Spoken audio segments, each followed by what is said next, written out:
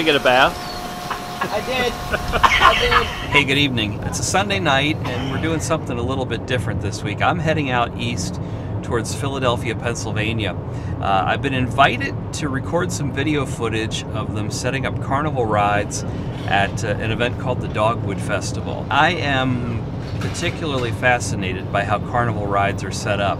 More specifically, I'm interested in how they fold up for travel. This is going to be kind of a fun trip for me, but it's also a learning trip. One of the issues that I have is that the rocket ride, it was never intended for the rocket vehicles to actually travel on the trailer with the tower.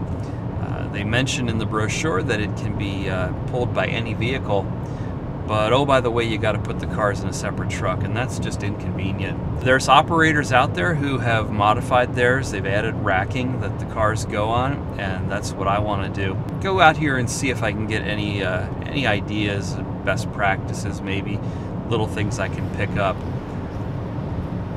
And my goal here is to focus specifically on the zipper ride. In my mind, it's one of the more elaborate rides that can all fold up onto a single trailer.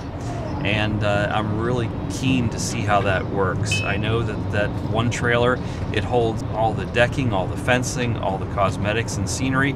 It's all on one unit, and I really want to see how that particular ride sets up.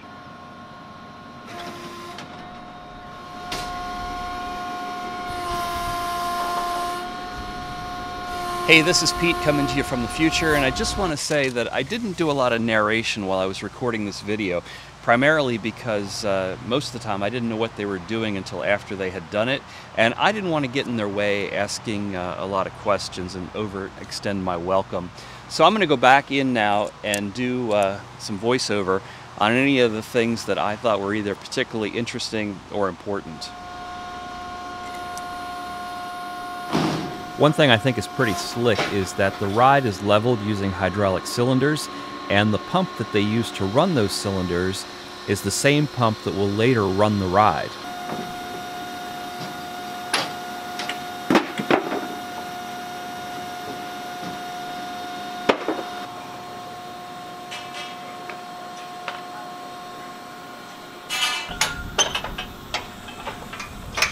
This brace on the back of the trailer will eventually hold the decking that the riders walk up to get on the ride.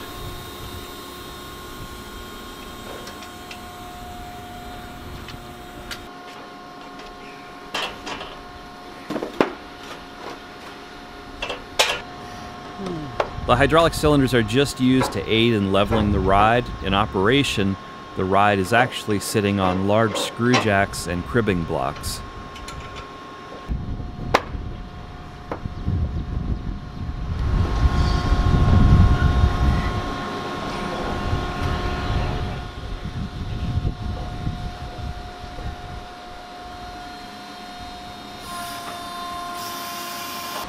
After the ride is resting on its jack screws, the hydraulic cylinders can be retracted.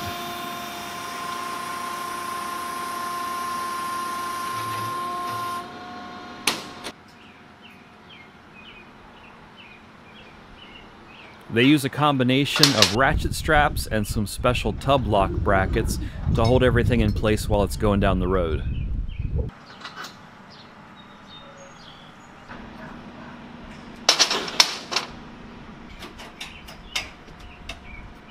Well, you remember all the pins on the bottom point down, all the pins on top point up, right? All the pins on the bottom point up and all the pins on the top point down. Yep.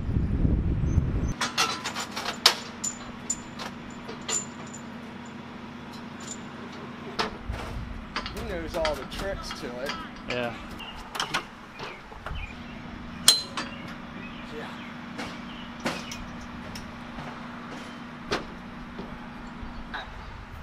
I used the spoon bar. I brought one of the spoon bars from the shop. Yeah? I put the tub up on my shoulder and rack it. Oh yeah? Yeah.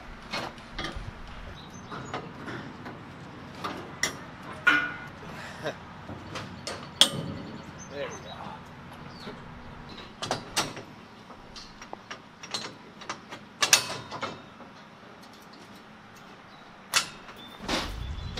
So to me, the zipper's really like a roller coaster that just happens to be attached to a Ferris wheel.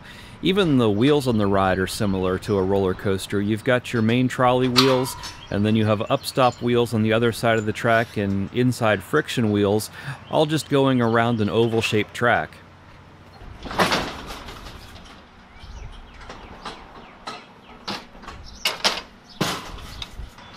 Now you should definitely have a hole.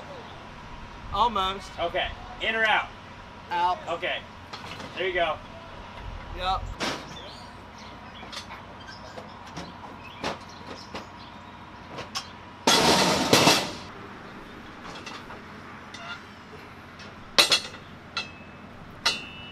The tubs are mounted in pairs on a framework that's attached to the drive cable.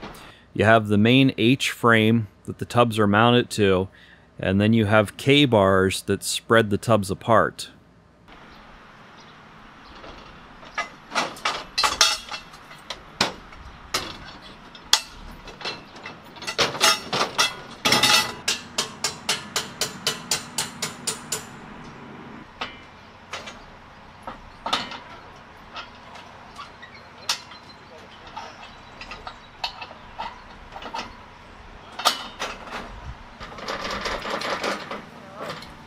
Another feature with a double purpose, which I think is pretty cool, is the doors on the cabinets under the belly of the trailer fold up to form a catwalk that's used to help set up the ride.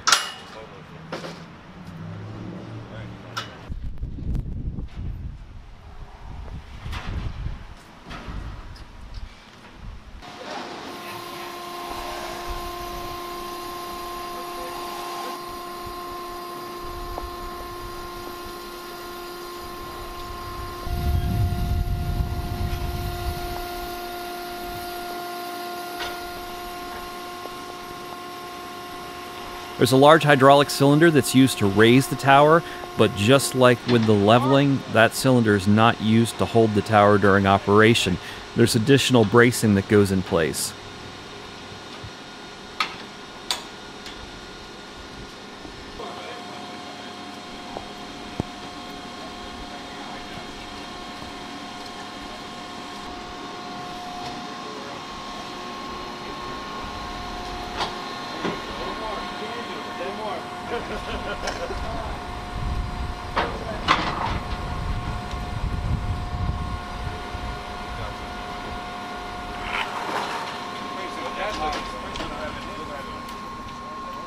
Push it, Rudy. Push. Push. You're good. There you go.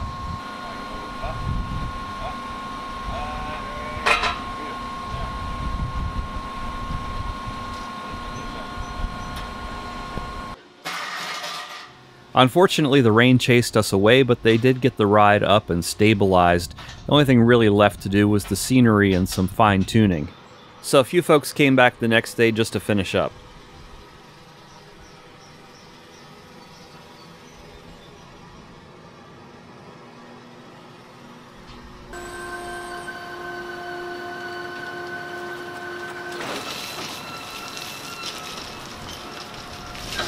So here's another item with a dual purpose. In the belly of the trailer, along with the hydraulic pump, is an air compressor. And that air compressor is used for the air brakes when the ride is running. When you're setting up the ride, you can use the hose to adjust the tire pressure on these wheels that drive the cable hub.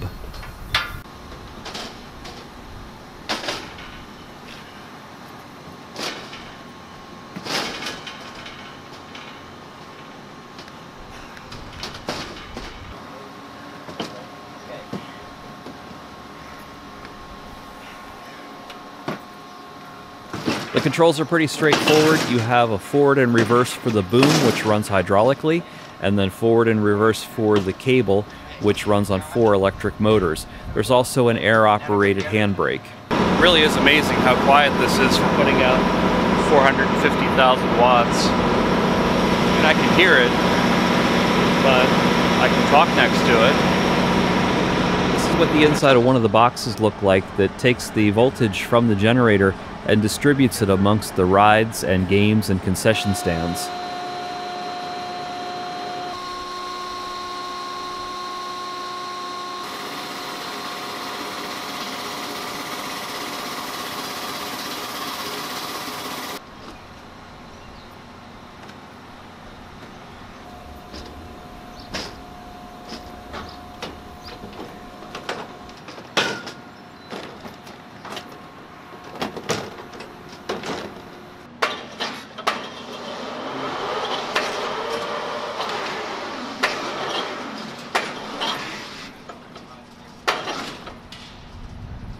So I think this is a good time to thank Majestic Midways for allowing me to come out and record this, and a special thanks to Jay and Tony.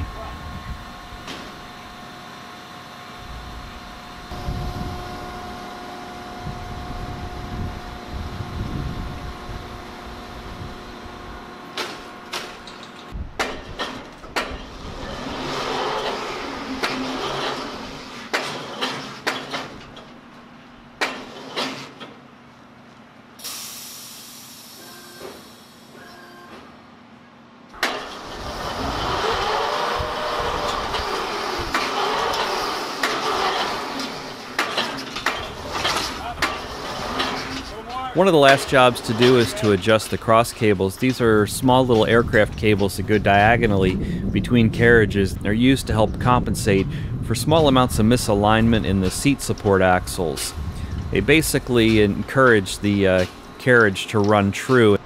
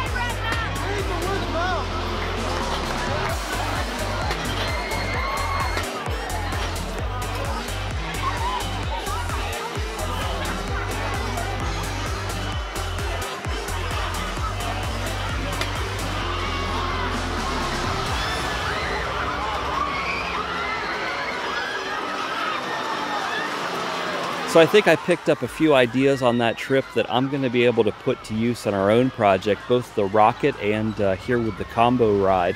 And if you want to see more videos like this, you'll just have to let me know down in the comments. I realize this is a vast departure from what we normally do here on the channel. But if you want to follow all those projects, click that link to the left and come along for the ride.